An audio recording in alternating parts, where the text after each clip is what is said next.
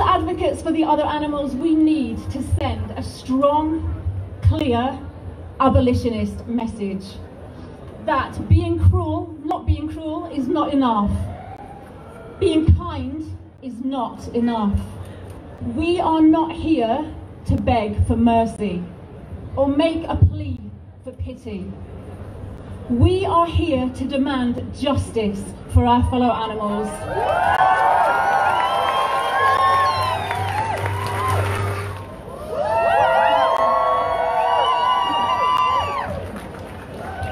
This is a non-violent march, and along our route we'll be stopping at a few locations prominent in historical and current animal use, starting with world headquarters of Unilever,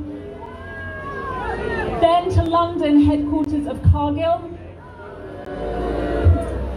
and then the offices of Marine Stewardship Council. Our journey will acknowledge the current plight of other animals and also explore what we can do today to help bring transformative change.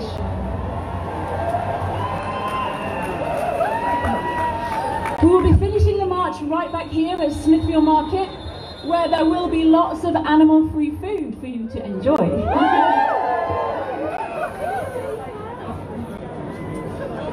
It's so good to see so many of you here. I know we have a lot of different groups and organisations represented. We've got Hunsabs. We've got those trying to end the killing of badgers. We've got anti-fur and anti-vivisection campaigners. We've got those involved in refuge and rescue. We've got our vegan outreachers. And of course, we have got lots of animal rebels here taking part in the 2 weeks of action. I believe we also have people here representing something very close to my heart at the moment, Free the MBR Beagles. And they're doing such great activism up at Camp Beagle. It would take too long to mention all of you individually, but thank you so much for being here. And thank you for everything that you're doing. So today is an opportunity for animal advocates, activists and allies to come together in solidarity with our fellow animals. A chance to recognise that we are not alone in our fight against the systemic and ubiquitous oppression of those not born into human bodies. This is also a time to acknowledge the anger, the sorrow and the grief that we feel, and we should be angry. Anger is an emotion triggered by injustice, and there is no greater injustice in size and scale and duration than that inflicted by humans on the other animals.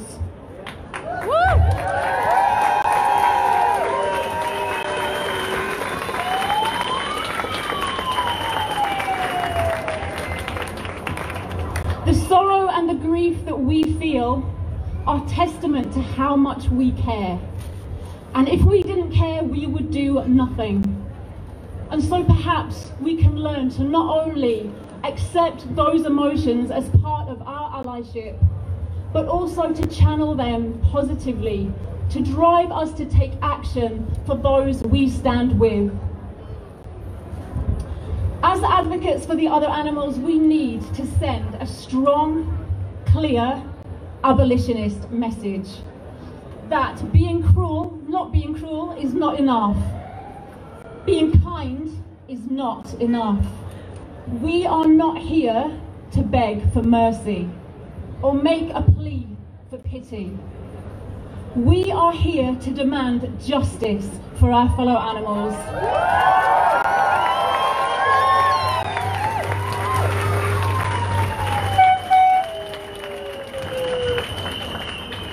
We are here to fight for respect. The respect of their rights not to be bred, used or killed for others' gain. The right not to be displaced from their homes, have their habitats destroyed, their families torn apart, and their resources plundered. For their right to be respected. A fundamental problem at the heart of other animal oppression and the climate catastrophe that is so detrimental to billions of free living animals is human supremacy and exceptionalism. This arbitrary hierarchy we have created, with some humans so conveniently placed at the top, means that our fellow animals are seen by most as less than, as property, as mere disposable commodities to be used as we will, to be consumed, to be worn, to be tested on, to be our labourers, to be our entertainers, to be killed if they get in our way. And so in order to build better relationships with other animals, we must challenge human supremacy and exceptionalism whenever and wherever we find it, including in ourselves. Our fellow animals are all but invisibilized in our society. Their experiences often hidden away, in confined cages, in darkened sheds, in sterile laboratories, in stinking, crowded spaces behind high walls and barbed wire fences. Others are being oppressed in plain sight. Those bred to be bought and sold as so-called pets. Those that are being hunted and murdered. Those being forced to work for or entertain us. Those we call vermin because we think the earth belongs to us and so refuse to share spaces. Those whose homes and lives we destroy as we spread and sprawl our human-centered world to monopolize every part of this beautiful planet. And so it is our duty as allies to bring the stories of those hidden away into the light, to make sure their experiences are seen and heard. We need to amplify their voices, to assist them in their resistance, and make no mistake, they do resist. We need to learn to coexist harmoniously with free living animals and leave them space to thrive and flourish. Other animal oppression is unthinkable in terms of the horror, unimaginable in terms of numbers, but let us not forget that each one of the trillions of those bred, used, displaced and killed every year is a unique individual. And so what I'd love to invite each and every one of you to do today is to bring to mind one individual, perhaps someone you know and have a relationship with, perhaps someone you don't, but whose story has touched you. And today I'd like you to keep that individual in your mind and in your heart and march for them. And today speak about this individual with your fellow advocates. Say their name, bring their story into the light, share their experiences and honour their life, so that together we refuse to let the world ignore them and keep them invisible. Together we challenge the tyranny of human-animal relations and say here today, we see you, we hear you, we will never stop fighting for you.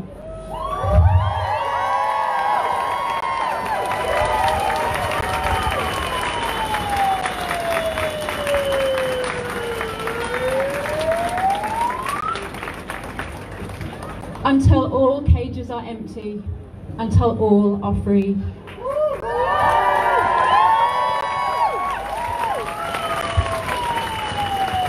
And so we will take a minute's silence to bring to mind these individuals and to honour the life of each and every one of our earthling kin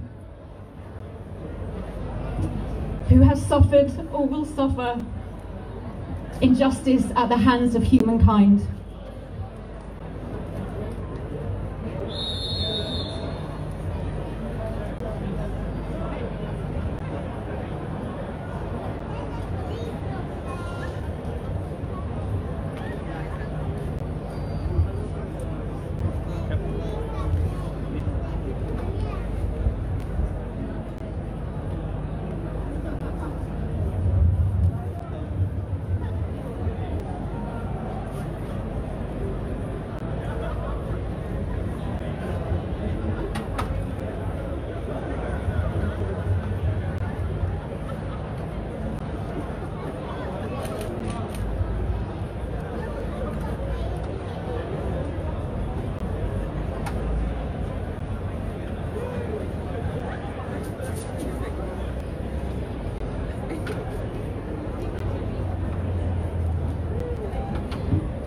Thank you, everyone.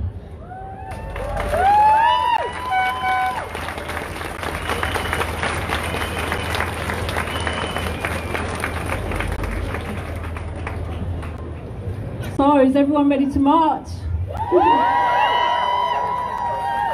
I'm not sure I'm convinced by that. Is everyone ready to march for justice? That's better. Can we try one more time? Are you ready to march for animal liberation?